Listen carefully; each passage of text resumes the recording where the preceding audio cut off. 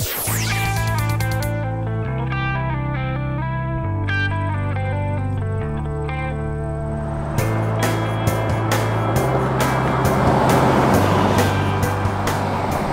I am driving the Mercedes-Benz 550 GLS, the most luxurious, the nicest, the best European three-row SUV you can buy. The Mercedes of three-row SUVs, if you will. Okay, so you may be wondering why I'm driving something that only has 4 cylinders as opposed to 8, and also is supercharged and turbocharged as opposed to being twin turbocharged. Very simple, because I'm convinced that this vehicle is one of the finest three-row European crossover SUVs built. And it is the 2017 Volvo XC90. Well, there's only one way to find out, Nathan. Race? Review. Coming up right now in the fast lane car.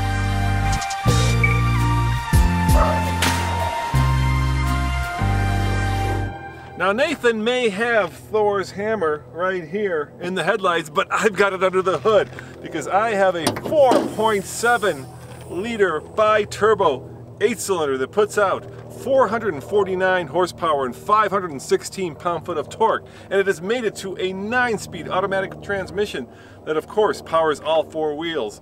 Supercharged, turbocharged, who cares? This is the engine that you want when you're buying a luxury 3-row SUV.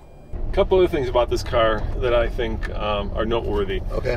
First and foremost, it has an off-road mode. So while most people probably won't take it off-road, you can take this car off-road. So it does have hill descent control. I think the problem isn't the car, it's the wheels.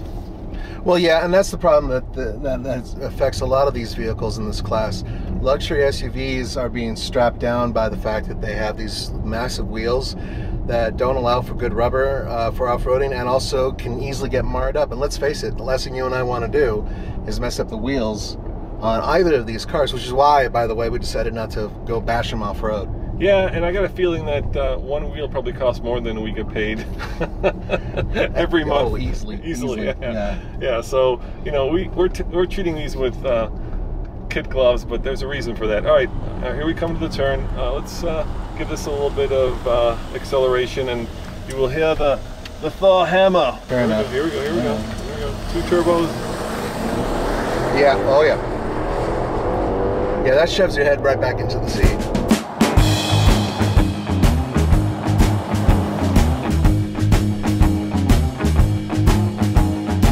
So check this out, guys. The Volvo logo now points to where the little lever is to open the hood. Oh, look at that, Nathan! It's got 4 cylinders. How cute! What a cute little engine. It might be cute, but it has 316 horsepower and 295 pound-feet of torque, channeled through an 8-speed automatic transmission going to all 4 wheels. And because mine is not a grosso pig, it gets 22 miles per gallon combined. I believe Romans get 16 miles per gallon combined.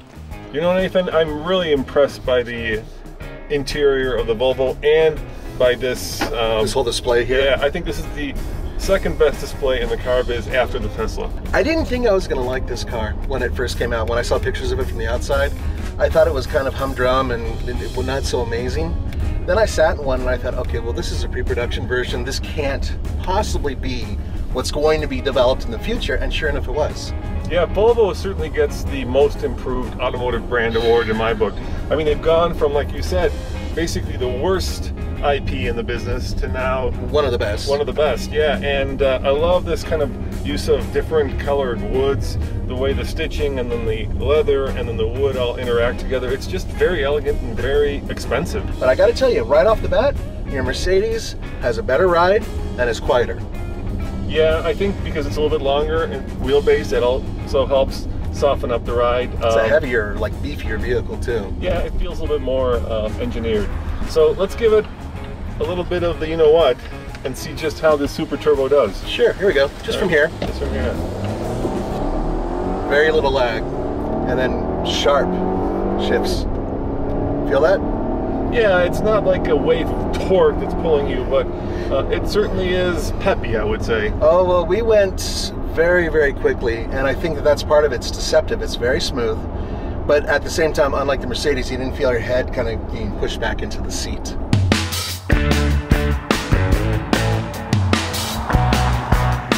Nathan, did you know that for 2017, Mercedes has redesigned the GL and made it into a GLS? Of course, the S stands for the S-Class of big crossover SUVs. And look at the size of this star, man. Look at how big that is. People will know you're driving a Mercedes when you're behind the wheel of this bad boy. Yeah, you can use that as a dish to eat a meal. Look at it this way. Mine is understated. Mine is showing lines that are crisp and simple. No wasted design anywhere. This is overwrought and this is really in your face. If you love the Mercedes-Benz interface, you're going to love this one because, well, Mercedes has doubled down on the way you actually control the screen. Not only is there a rotary dial that lets you select, but there's also a finger option. So you can use your finger or you can use a dial, whichever one comes more naturally.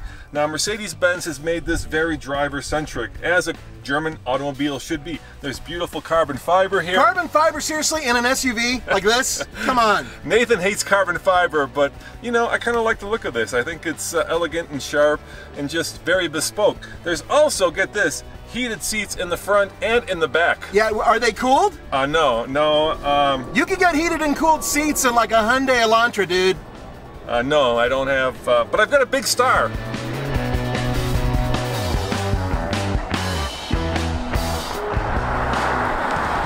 Now, you know, this whole thing over here, I'm not a big fan of. Me neither. Too many buttons, you know, got the telephone buttons over here, which, you know, is a legacy thing I've never used in my whole life. The whole, this thing here with the pad that you can draw on, and the wheel and all that other stuff, I don't like using it.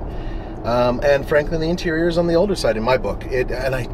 Look, I'm sorry, but a vehicle that weighs as much as a school building that has inlaid carbon fiber just makes no sense to me at all. It's a little silly. Are you saying this should be in a sports car? Well, yeah, I'm pretty much saying that should be in a sports car. Folks, I've been stunned by this interior. I think that this is one of the finest interiors in a road-going car that sells for under $250,000, period. Everything is easy to use. It takes about an hour to get used to where everything goes in terms of buttons, switches, and dials. But for the most part, I would say that this whole system easily outpaces any SUV, crossover, any vehicle actually in its class. Easily. Ugh, and this leather is so nice. The stitching, it's just beautiful. And this wood, yeah, it's real and it feels great. Hey Nathan, I've got a Bang & Olufsen stereo system. Well, I have what's called a Bowers & Wilkins. And you know what? I think mine's better. Shouldn't an Olufsen be in a Volvo?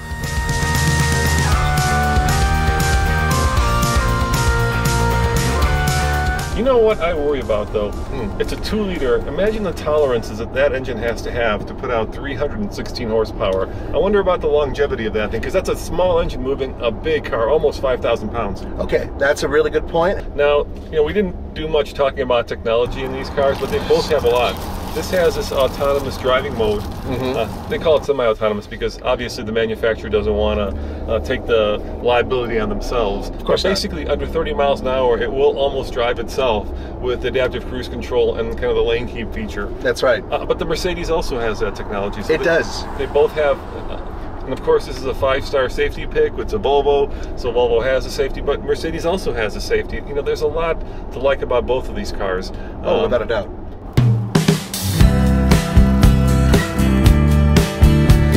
Nathan, I do love the interior of this Volvo. I love that big sunshade that opens up and throws a lot of light in here. I love this Alcantara. But man, back here, it's not fit for man nor beast, at least not if you're over the age of 10. Well, come on.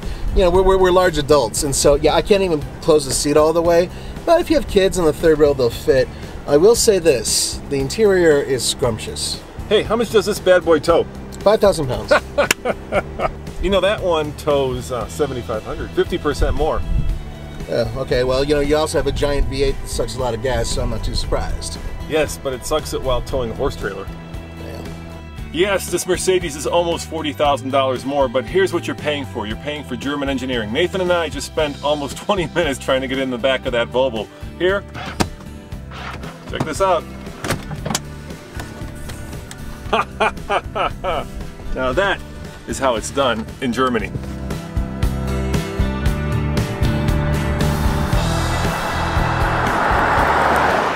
I do have paddle shifters, Nathan, which I probably would never use in this car. Yeah. But, you know, I am surprised that it doesn't have cooled seats for $110,000. That is so bizarre. I mean, you could even see like where the blank is, where where the button's supposed to go.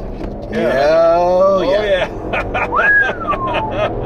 Oh, that's a lot faster. See, that's yeah. That is a lot faster. And it sounds damn good. Yeah. You know, Mercedes knows how to make a V8. They sure do. And I think style-wise, these are both very handsome vehicles. I griped about the exterior design on this being similar to the old one, which it is, and it is very Mercedes, but at the same time, yeah, it's handsome. I even like the red, and I don't like red cars. And you know, I'm not a big fan of this AMG appearance package. I think if you're going to get an AMG, just go for the AMG. Don't just go for the appearance package. Yeah, it says AMG everywhere, but it's not an AMG. It doesn't have it's kind of like, why be fake? You know, especially if you're in the club of having a vehicle like this. You get somebody who sits in here and knows the difference and go, oh wait, it's not an AMG. Oh, I see. Suddenly you're kicked out of your golf club, or you're removed from your special spa, or from the Masons, or whatever. And you're absolutely right. 16 mpg combined is a little it's not truck-like. It's not good. Nathan, you pay a lot more, but you get a lot more.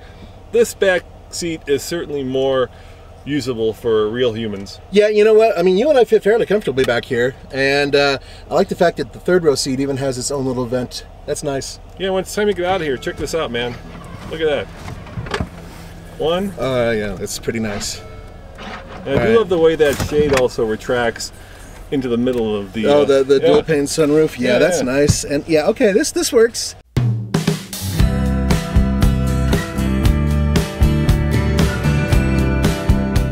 You know, my question is, and I'm struggling with this during this entire review, is a Mercedes worth almost $40,000 more? I'm going to say no. I'm going to say no only because of how much you can get out of a vehicle that costs $72,000. And this is still a lot of money when you think about it. It is a lot of money, but it's also money that you could... This car can compete directly with an Acura, right? Which is on the lower end of the luxury scale financially. But we've already, I think, successfully proven that this could also compete with the higher end of the luxury scale, in this case, Mercedes-Benz. So are you saying buy this Volvo and then with the added money go get yourself like a GLA? Yeah, there you go. Yeah, why not? Yeah. What I am saying is that this is a very, very good vehicle, and I've never made a secret about the fact that I am a little bit of a Mercedes-Benz fanboy. They tend to be the first with the good technology. They tend to be really good when it comes to overall build quality. Their engines are top-notch. Their transmissions are fantastic. They build great cars. When you can compete with them nose to nose, well, that's something special. Yeah, and this car has won numerous awards, and it continues to do so, and I can see why. You know, my only issue, and I'm a bit of a Volvo fanboy, so it's ironic that I'm kind of driving the Mercedes. My only issue with this car, like I said, is that four-cylinder. I think, you know, for something costing $72,000, when you strap on a supercharger and a turbocharger, the fact still remains you've only got a 2-liter under the hood. That just seems wrong somehow. Maybe I'm too old school. It just seems wrong that you're paying $72,000 for a 4-cylinder. Well, it's the future, my friend. Time to get used to smaller displacement engines everywhere. You know, Nathan, these cars are remarkably similar. 21-inch wheels, air suspension. The biggest difference is, of course, under the hood, and the fact that this one is $110,000 and that one is only $72,000. Yeah, and fully equipped too, baby. I gotta tell you, in terms of if it were my money, I would buy this vehicle. I think it's a bargain for what you're getting, and it has one of the nicest interiors I've ever seen. You know, I agree with you, but if I needed a tow, and if I needed actual space in the back, I'd go for the Mercedes. As always, this is Roman. And Nathan. Saying thanks for watching, and check out tflcar.com for more news, views, and real-world reviews. And big-ass stars. And by the way, if you guys want to watch another cool video, click up here to see me take this one off-road. Actually, the AMG version, not just the one with the AMG appearance package. And Nathan, where should they click if they want to subscribe? How about right down here? Yeah, right there, right there.